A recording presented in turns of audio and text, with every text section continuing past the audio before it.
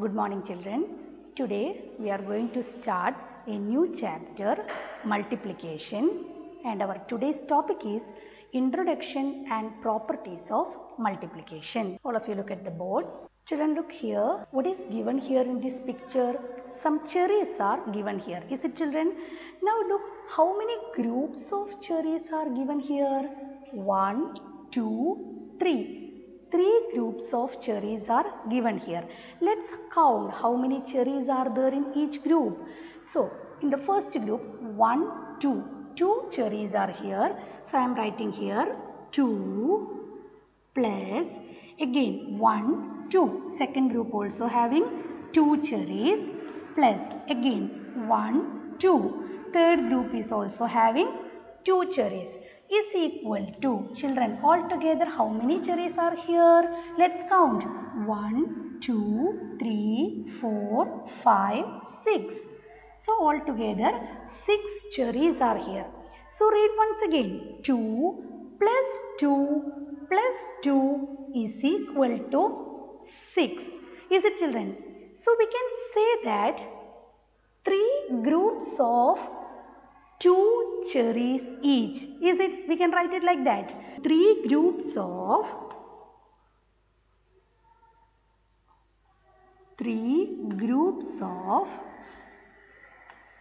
2 cherries each is equal to, altogether how many cherries we get? 6 cherries. So children, 3 groups of 2 cherries each, we will get altogether 6 cherries. Okay, so we can write this as 3 times 2. Is it correct, children? 3 times 2 is equal to 6.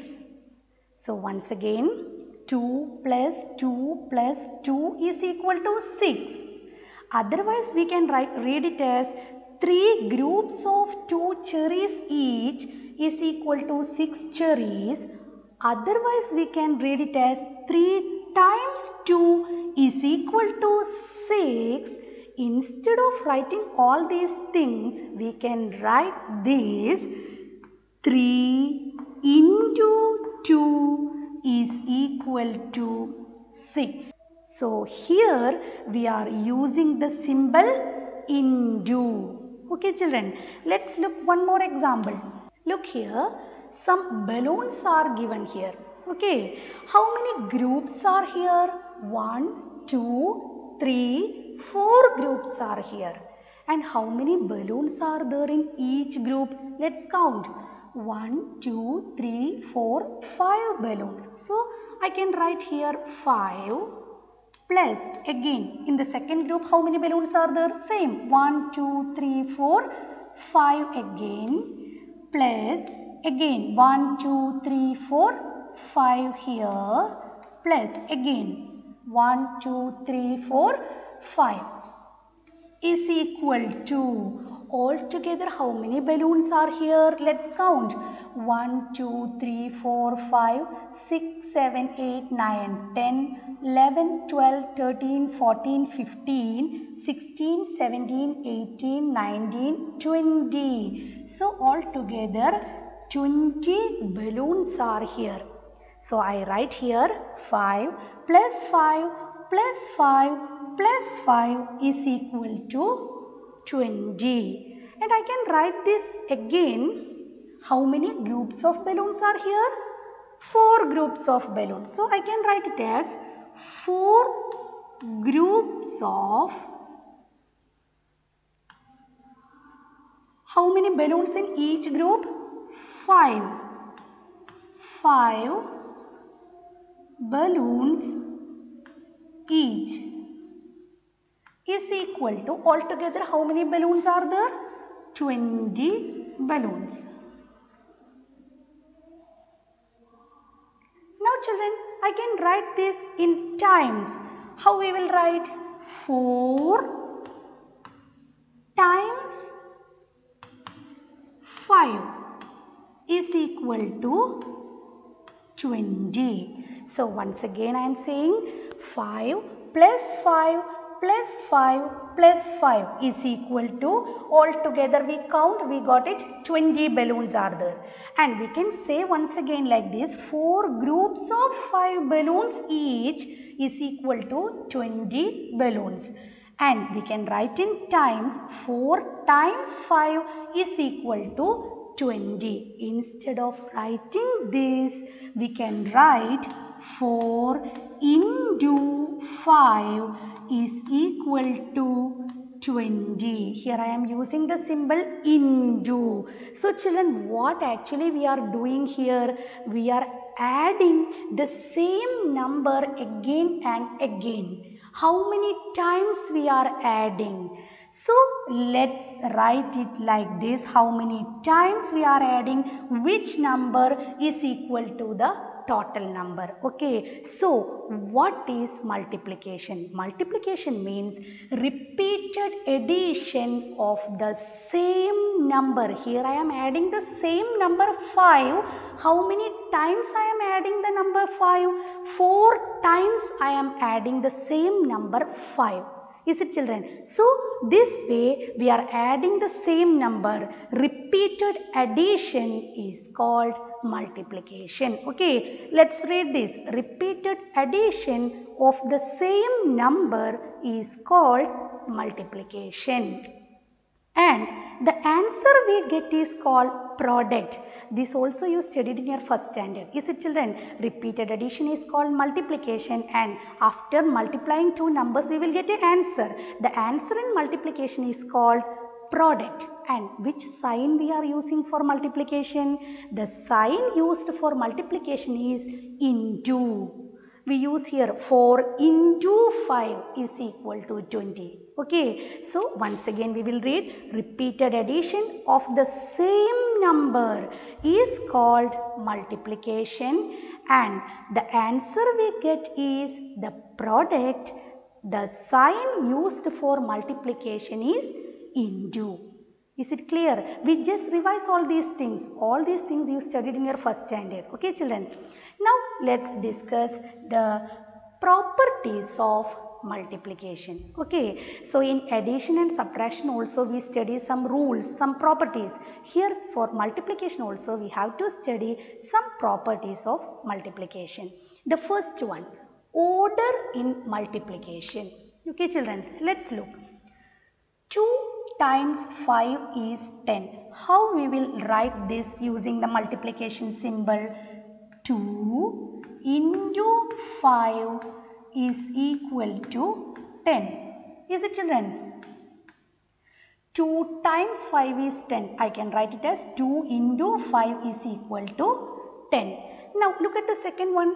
5 times 2 is 10. How we will write in multiplication? 5 into 2 is equal to 10. Okay. Now look at these two. 2 into 5 is equal to 10. Here 5 into 2 is equal to 10. What is happening here? Both the answers are same, 10, 10. But the question, look at the questions here. 2 into 5. What happened here? 5 into 2. That means the order of the numbers changed. Okay. So what is the rule? When we changed the order of the numbers being multiplied, the answer, or answer have another name. What was that? Product remains the same. Got it? That means if the order of the numbers being multiplied, if we change the order of the numbers being multiplied, answer remains the same number. Okay. So here 2 into 5 is 10 and 5 into 2 is also 10. Clear? Now let's discuss the second question. Second property of multiplication. Multiplying by 0. Look children, you can see fruit basket. How many groups are here? 1, 2. 2 groups are given here. And children, you can see the empty basket. Is I kept any fruits inside the basket? No, nothing is there. So if nothing is there, we will write 0. Is it children? 0. And the second basket, is there anything? No, nothing. So we can write 0 plus 0. Otherwise 2 times 0. Is it, children? 2 times 0. What is the answer? 0 plus 0? 0. So 2 times 0 is 0. Now what will happen even I add one more group? If I put one more empty basket over there, what will happen? 0 plus 0 plus 0. That means 3 times 0. Answer is what? 0. So what is the rule? When we multiply any number by 0, the answer is always 0. Once again, here two groups are given here. In the first one, it's an empty basket, nothing is there, no fruits are kept over there, so we can put 0. The second one also nothing is there, so 0 plus 0, 0. That means 2 times 0 is equal to 0. Even if we add again and again one more basket, 0 plus 0 plus 0, what will be there? 0 is the same. So 3 times 0 is also 0. So what will be the rule? When we multiply any number by 0, the answer is always 0. Clear? Now let's discuss the third properties of multiplication. Multiplying by 1. Look here, children, you can see rose flower, is it? Now here how many groups are here? 1, 2, 3, 4, 5 groups are here, but in each group how many flowers are given here? Only one flower, is it? So how can I write this, children? 1 plus 1 plus 1 plus 1 plus 1. What is the answer? Count. 1, 2, 3, 4, 5. So how can I write this, children, using multiplication sign? 5 times 1 is equal to 5. Is it? Children, once again, here 5 groups are given here, and in each group 1 roses are here. So 1 plus 1 plus 1 plus 1 plus 1 is equal to 5. Otherwise 5 times 1 is equal to 5. Is it? Now what will happen even if I add one more rose? What will happen? Again 1 plus 1 plus 1 plus 1 plus 1 plus 1. So altogether 6 will be there. That means 6 times 1 is equal to 6. So what will be the rule?